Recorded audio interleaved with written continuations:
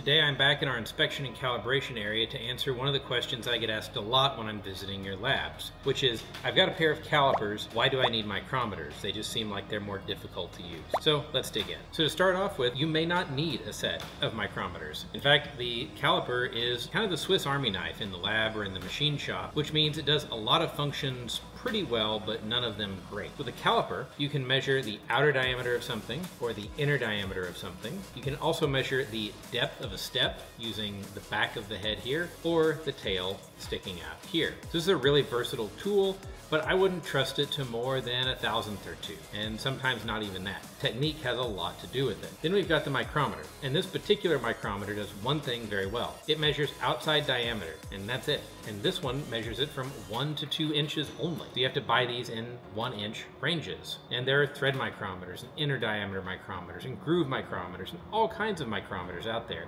And your collection can get quite extensive, as ours has. So why do you want a micrometer instead of a caliper? Well, these are significantly more accurate. These are good to the tenths of a thousandth of an inch pretty routinely. Now there is a lot of technique in that. Some of them have these ratcheting thimbles, we call it, to help you get consistent pressure on what you're measuring every time. And they're so sensitive that holding them like I am can heat them and affect the reading. So if we're doing something really sensitive, you try to minimize the time you're holding it, or you clamp it in a micrometer stand and bring the part in and inspect it if you can do that.